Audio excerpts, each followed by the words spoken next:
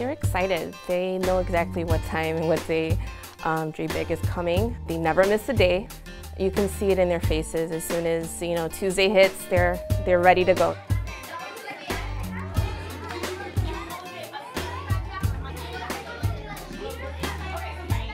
All you have to do is repeat after me. All you have to do is repeat after me. A shake, shake, cool leg. A shake, shake, cool leg. A shake, go pizza. A shake, cool pizza. In a lot of schools these days, the arts tend to be the first things that get cut. And it's so sad for us to see that, because arts really allow kids to explore information and learning in new ways that they can't do in a standard classroom.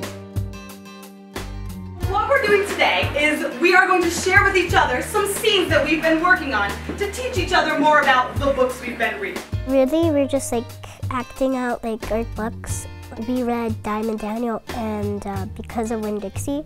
So what we're doing is we're making these talk shows about them, their greatest wishes. But these are all based on the books, so it's reading but acting at the same time. The funnest part of her class is when we have visitors other than her, and having to put on plays and themes and music and dances and stuff. And you, were you a part of this? No. Dream Big has been amazing. We've had meetings as a team. That's kind of where we sort of compared our ideas and sort of figured out kind of the groundwork for what was to come. It's been really nice to talk with them about their curriculum and figure out how we can put our drama and theater spin on learning more about the books that they've been engaging with. They've been so instrumental in the entire process, bringing great ideas to the kids, making them really interactive and exciting. And they make it quite simple for us to just jump in and get involved. Well, a lot of our students are now feeling more empowered, knowing who they are and their own self-identity. They're very excited knowing that it's going to be a Tuesday, and Amelia and Leslie are going to be coming in and actually working with them, and they're able to get out of their seats and move around. So them being able to freely express how they feel and at the same time learn their reading skills, it's very empowering to them.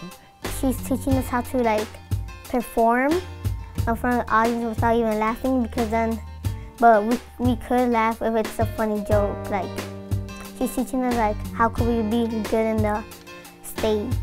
I would say that one of my favorite parts is the fact that the kids get to really act and become some of these amazing characters that we've been reading about, that really kind of brings all of the other things that we've been doing and reading and writing together. So that makes me really excited for them. It's great to see you. I like these dogs.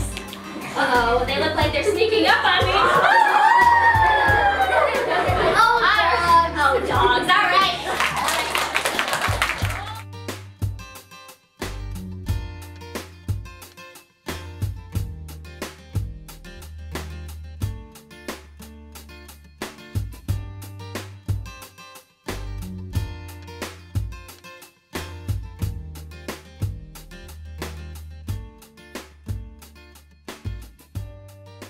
Is there anything else that you want to mention about Dream Big and Miss Amelia, or are you good? Yes, that Dream Bigs is always trying to do their best, and I really appreciate that.